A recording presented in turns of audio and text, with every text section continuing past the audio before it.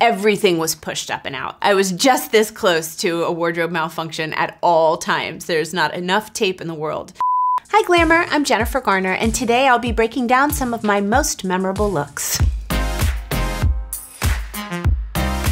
Fun! This is 13 Going on 30 from 2004, and it was the first movie that I did with Susie DeSanto, who I'm sure will come up again. Susie DeSanto and I have been collaborators ever since 2004. I can't even believe it's almost 20 years. She has such a beautiful sense of character, of color, of fun, of fashion, and she brought all of that into play on 13 Going on 30. Anything I could have dreamed, she dreamed bigger, and anything that I could have wanted, she had that plus 10 better options in every fitting.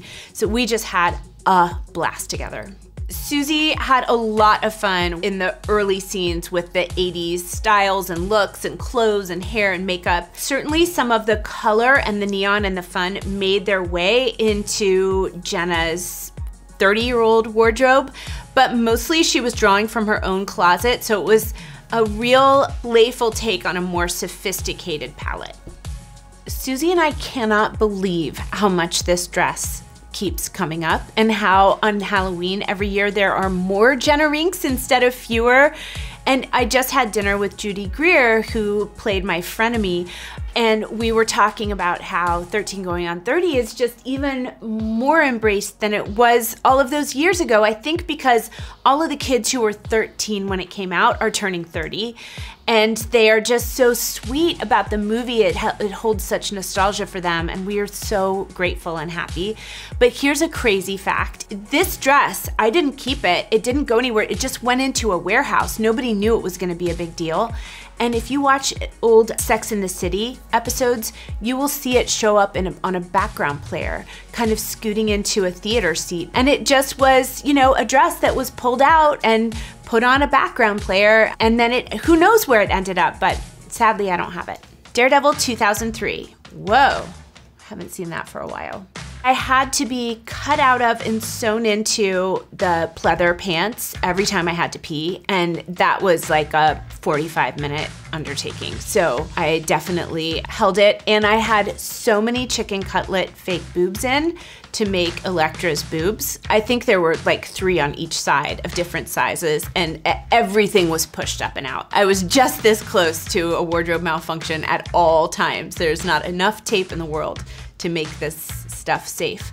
But I also had endless fittings for the Elektra costume. The costume designer, James Akinson, would see me every Saturday. I would put the wig on, I would go to his studio, and I had worked all night on Alias the night before, and so I would be almost weaving. I was so tired, and he would just build Elektra's look on me bit by bit by bit. I was so involved with the fittings that I was able to advocate for myself what I was gonna need to be able to move, because I knew I was in stunt rehearsal by then, and you know what kind of support I needed in my shoes and support I needed in flexibility I needed in the pants or whatever they were to be able to fight. Because I fought a lot.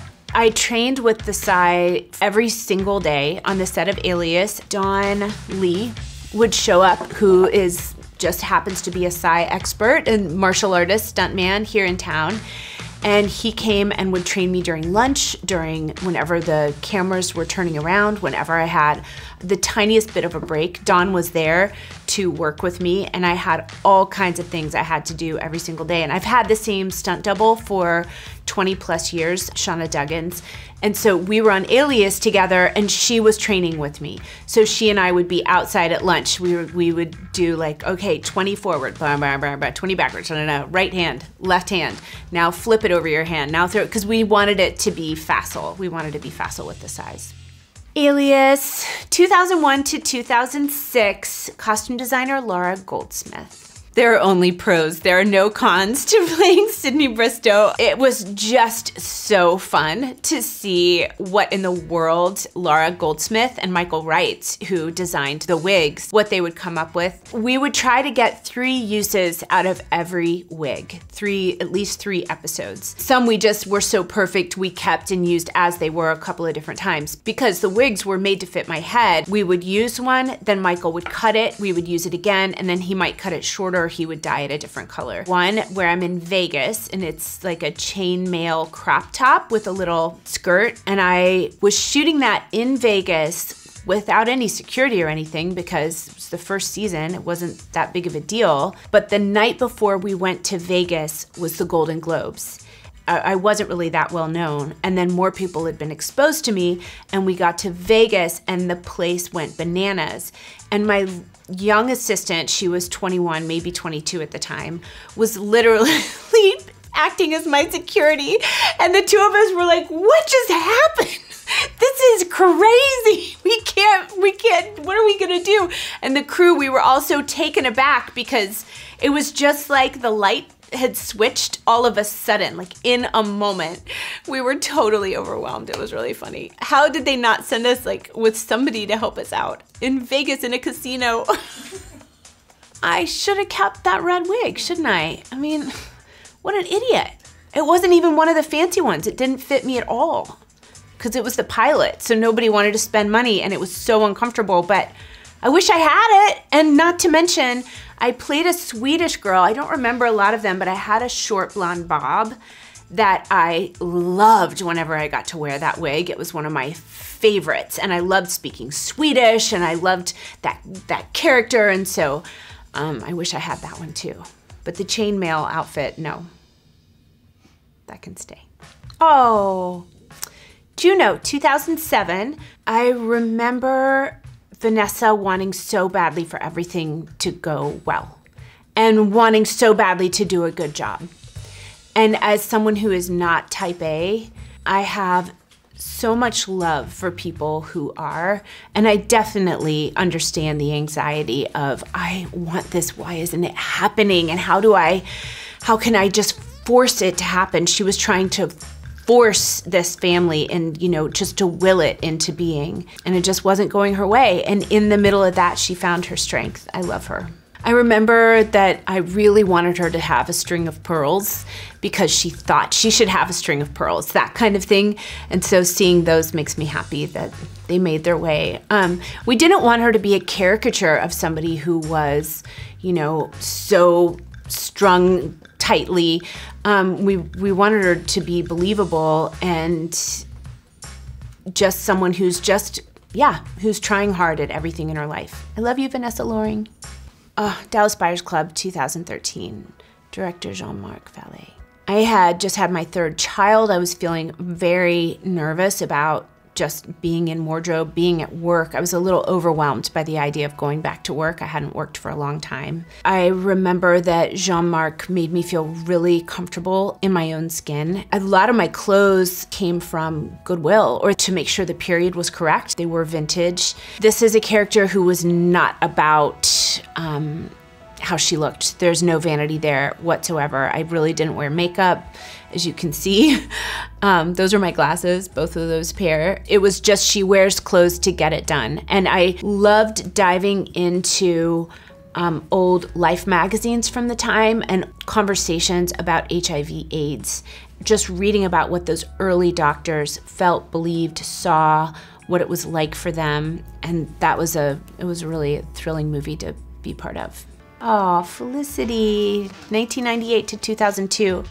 Hannah, that was my first Hannah. I loved Hannah. She was just a kind of lost college girl. I loved just being with that cast. I loved being with Carrie Russell. Look at her little cute face. Any of Hannah's clothes could easily have been mine. I'm sure I wanted to keep all of it, except that my ears, I only pierced my ears a couple years ago, so the earrings are clip-ons, and I didn't usually wear clip-ons. I'm sure the glasses were mine. I recognize those. I am so lucky that I got to be part of Felicity. I am such a huge fan of the show. I keep telling my kids they need to go back and watch it. I mean, it's always tricky to be a guest star, but they were so welcoming to me, and JJ's writing, so incredible. Matt Reeves is such a beautiful director, and it was just exciting to kind of dip in and play this little role. The last thing he told me, 2023. This Hannah's an artist. She turns wood for a living. She's a furniture designer. I think that you see that in her wardrobe. You see the artist there, and she's a grown-up. She's not trying to be sexy. She's not trying to be flashy. She's not trying to be much of anything, but she is someone who wears muted colors, who is restrained in her clothing choices. The costume designer was again Susie DeSanto, the same one from 13 Going on 30. She always comes in with a very clear idea with where the character begins and the evolution of the character in her clothes and the colors that she would wear to the end of the film. Every single thing is just incredibly thought out and rendered. My favorite wardrobe from The Last Thing He Told Me is a pair of overalls with a pair of high-heeled boots. She had overalls that I tried on, and I said, you know, I got a pair of overalls at a thrift store in Brooklyn a couple of years ago. If you want to try them on. She was like, oh, grab them. And those are the ones we wore in the show. And they kind of became Hannah Hall's iconic look, at least for Susie and Laura Dave and me. She's collaborative, but she's also, nobody is more prepared. Thank you, Glamour. It's been so fun revisiting some of my favorite looks with you.